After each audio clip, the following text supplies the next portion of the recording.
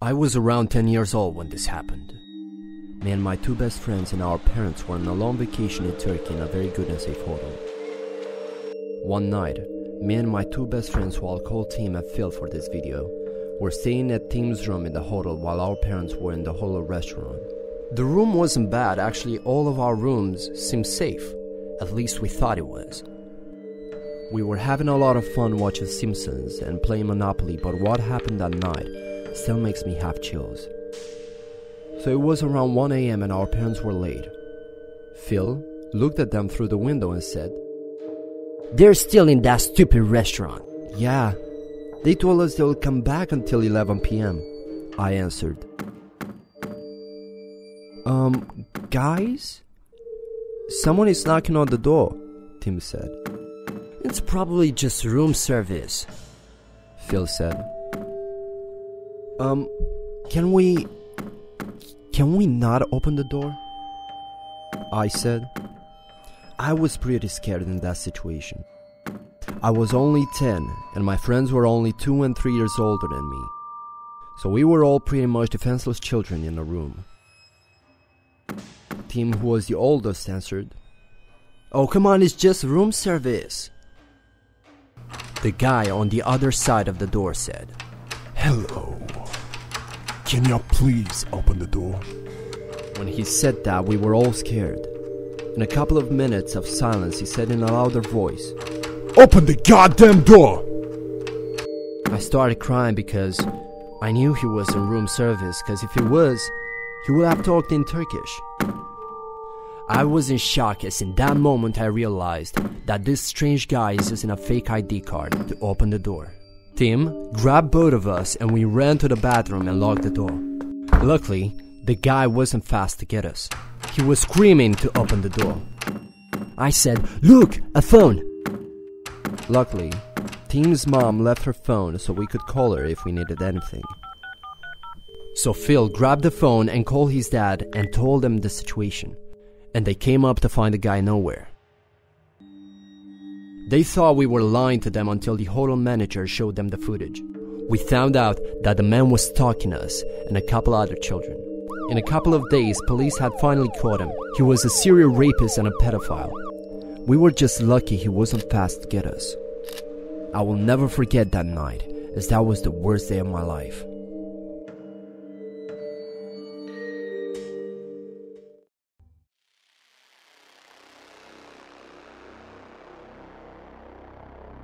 When I was 15, my mother went out shopping and left me in charge of the house. It was starting to get dark and I realized my little brother was nowhere to be found. I asked my sister if she knew where he was and she said he had gone to the park around the corner to kick his soccer ball around. I told her to watch the house while I was gone and ran off to the direction of the park. When I got there, I was surprised to find the park completely empty. I called out my brother's name, but there was no answer. I started to get worried, and all of a sudden I heard a faint muffled noise coming from my left. I turned just in time to see a tall figure disappearing behind a large fence. I sprinted as fast as I could. When I came around to the other side of the fence, I saw something that almost made me choke in horror. My little brother was being dragged down the alleyway by a tall man. I flew into a rage and tears of anger streamed down my face. I ran at him and he must have heard me coming because he turned around to face me and he dropped my younger brother. The tall man tried to grab me, but I was running at him so fast that when I slammed into him, it knocked him off his feet. He swore and tried to get back up, but I just started stomping on his face. Without stopping to ask questions, I picked my brother up and ran as fast as I could back to our house. By this time, it was pitch black outside and my mother was home. She was frantic with worry, and when she saw the look on our face, she realized that something bad had happened. As I explained, my brother and I started crying and my mom gave us both the biggest hug ever, and she cried with us. Eventually, the police were called, but this guy was never found.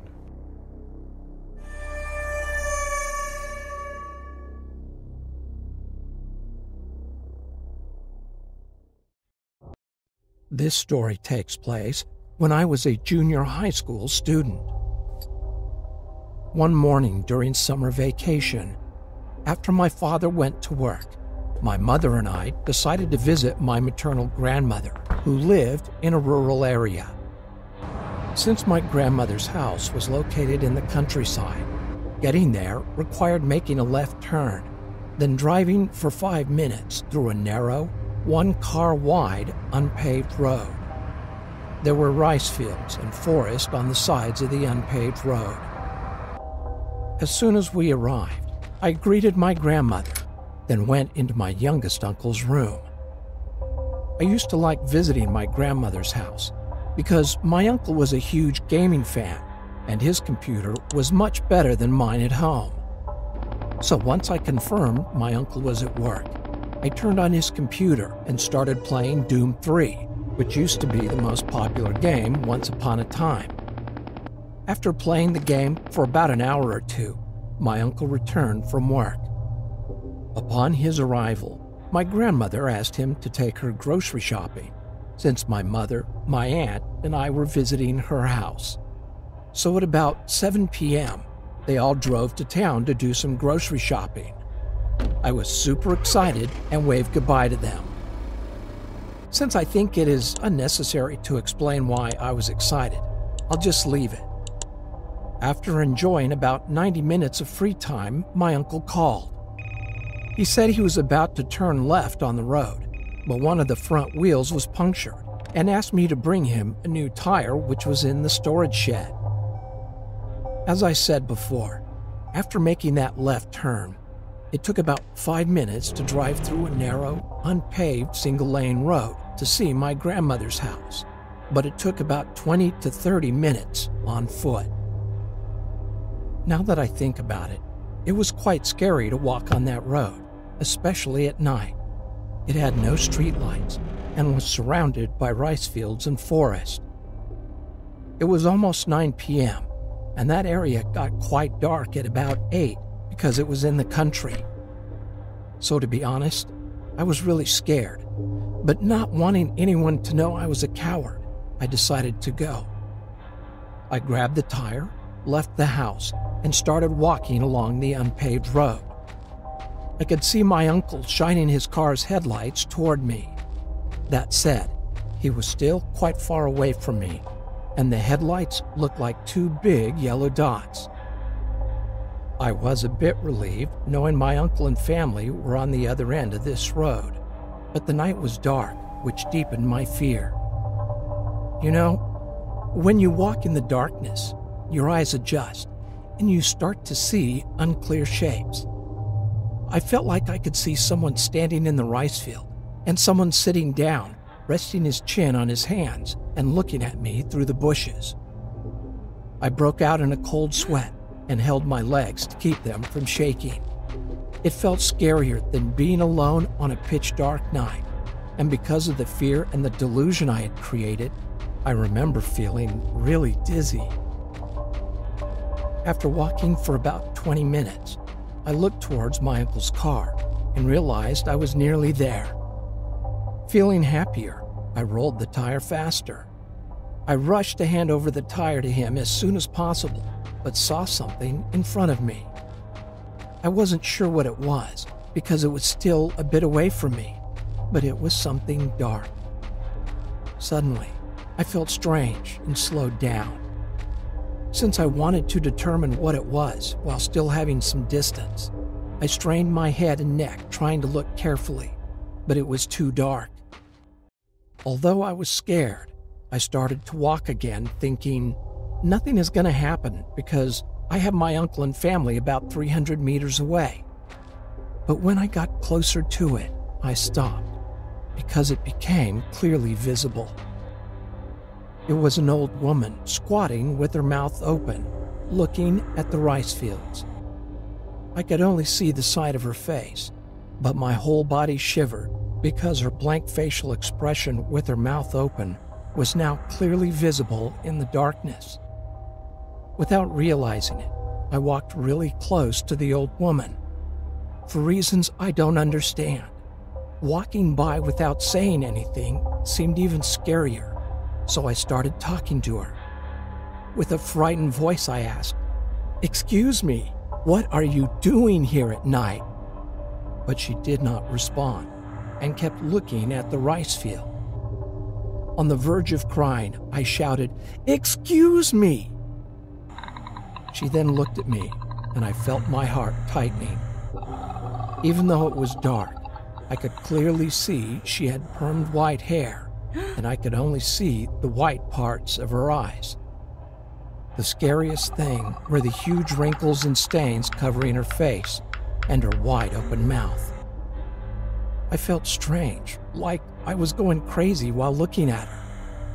I had eye contact, but was looking down while she was looking up at me. After a few moments of eye contact, she turned her body toward me.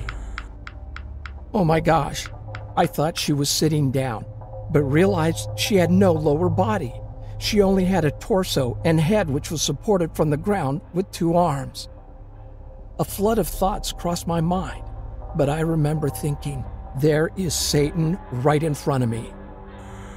I felt like she was going to run into me with her 2 arms if I didn't move, so I grabbed the tire in my arms and sprinted with my eyes closed tightly. Without remembering how long I'd been running, I suddenly felt relieved. It was the next morning, and I was in my grandmother's room. When I asked my mother what happened, she said she was waiting for me in the car and saw me sprinting with my head down, holding the tire in my arms, and suddenly fell off the road, causing my family to come out of the car shocked. After listening to my mother, I told her and my other family members what I went through. Thinking I had suffered a heat stroke, that evening my grandmother made me chicken soup. My uncle told me to stop playing horror games and wouldn't let me play Doom 3 anymore. From then on, I could only play a Star Wars racing game while staying at my grandmother's house. I still believe it was not a ghost that I saw that day. It was just an illusion caused by my mental weakness.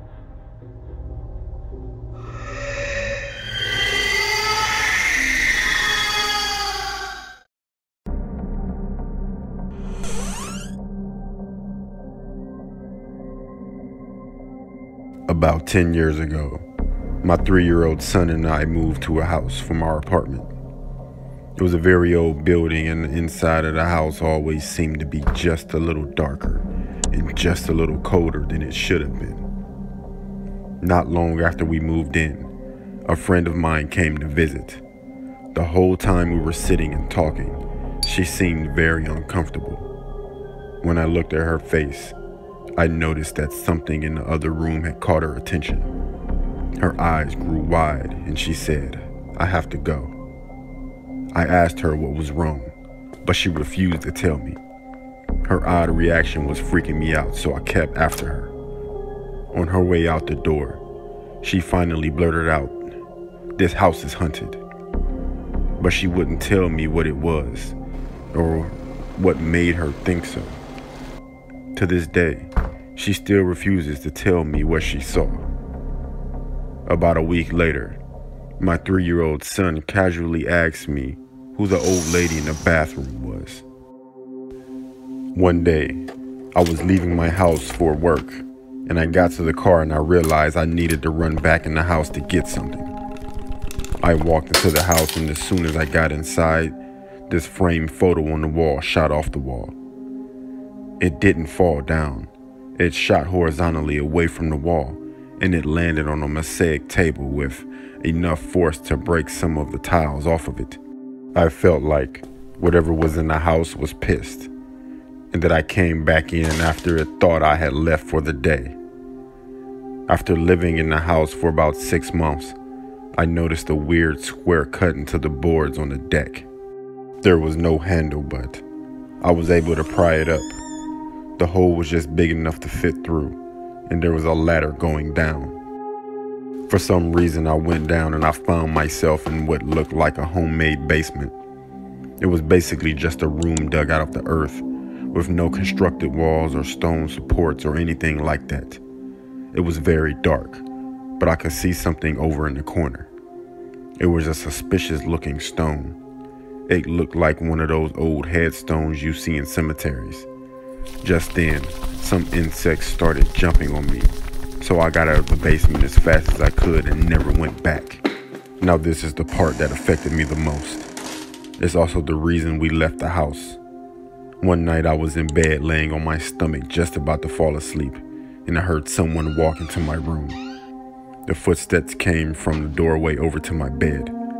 I didn't realize until later that the fact that I heard the footsteps was weird because the room was carpeted. When the footsteps reached my bed, I felt someone put their hands on my back. 2 hands, just gently laid flat on my back and kept me there. I assumed it was my son. "What are you doing?" I asked, but there was no answer. I looked up. No one was there. I got up and checked my son's bedroom, and he was in bed fast asleep. We moved out soon after that, and we never looked back.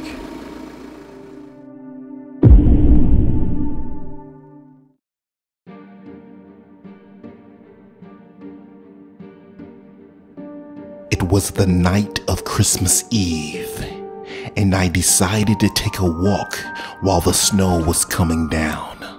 I love to do that during the Christmas season, just to see all of the beautiful decorations and lights that lit the city, which normally was quite dull and lugubrious and low-key due to the small population of the city that I lived in at that time. Christmas was the time when the city came to life, and I loved it. As I arrived into town, it was busy due to all of the shoppers that were picking up those last-minute Christmas presents. As I glided past the Christmas carolers that stood on the side of the sidewalk singing, their voices beautifully echoing about here and there, as children played nearby. Laughing and having snowball fights added more of that Christmassy feeling to the jolly atmosphere. It reminded me of that special childhood time that I had growing up as a kid. I missed that. As my eyes glanced up at the icicles that hung from the leafless trees overhead, I decided to cross the street to get me a cup of eggnog that was being sold at one of those stands. But as soon as I started to cross the street, out of nowhere came a large red pickup truck speeding past me, coming mere inches away from hitting me. I then found myself flat on my back, then being helped up to my feet by no other than Santa Claus himself, or should I say, a man dressed like him. "Thank you, Santa," I said to him. He gave a little hint of a smile and nodded. Then he reached into his large red bag and pulled out a box that was wrapped beautifully in gold Christmas paper. I thanked him and headed back home. Halfway home, suddenly I heard bells and the sound of hooves pounding the pavement behind me. When I turned around, there was Santa on his sleigh with reindeer leading the way. And up they went, overhead and over the houses, vanishing quickly into the distance. I must have been a little shooken up from my fall and was hallucinating. Santa Claus? Flying reindeer? When I finally arrived home, I tossed the present under the Christmas tree and headed off to bed. Christmas morning had arrived, and I was excited to see the contents of the gift that Santa had given me. I ripped open the gift as if I were a 5-year-old child again, but all that was inside was a piece of paper, some sort of certificate. When I read it, the look of horror displayed on my face. It was a death certificate that was dated the night prior, and it had my name on it. I dropped the box as my eyes shifted toward the mirror that hung above my fireplace. There was no reflection of me, not even a shadow. I was dead. I had been struck by that truck last night and didn't even know that I had died. Suddenly, there was a knock at my door, so I opened it. There stood the same Santa Claus that helped me up and gave me the present. Is this some sort of sick joke and a magical illusion? I yelled in anger at him. His mouth finally opened as his baritone and raspy voice told me that I had to come with him. He then removed his Santa suit, revealing his true identity, the Grim Reaper.